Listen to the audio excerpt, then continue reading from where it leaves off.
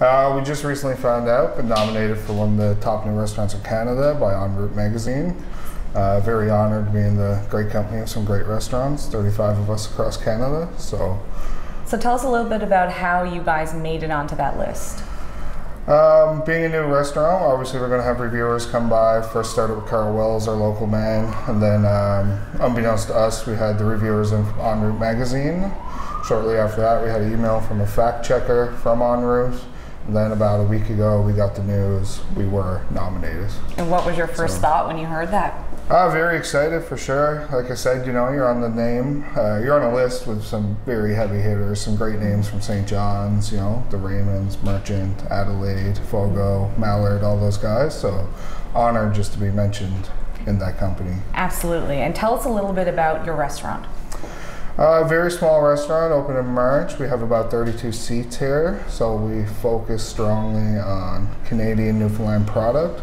We try to showcase the best technique we can using the best product that we can. We just like to have fun in our cooking, unpretentious, very fun atmosphere, you know, so. And it's working out for you, obviously. Yeah, it's been great, you know, it's been really fun. Times are good.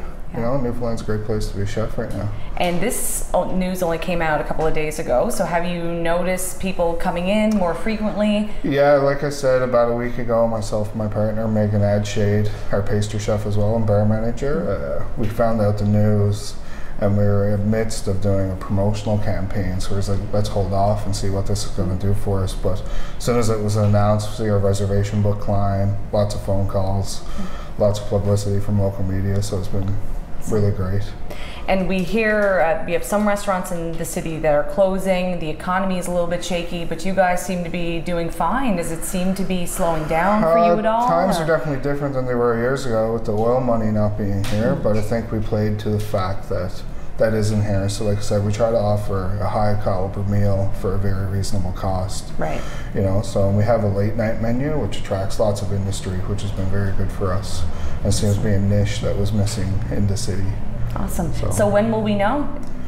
October, November, I believe, if you make the top 10. Yep. So hopefully, let's get those votes in. And and where can people vote? eatandvote.com through enRoute. So you go on and make your vote. You can vote daily. So we'd like to have Newfoundland on the top 10 again. So if everyone could give us a shout out and a little vote, it'd be amazing. Awesome. Thank you very much. No problem. Thank you.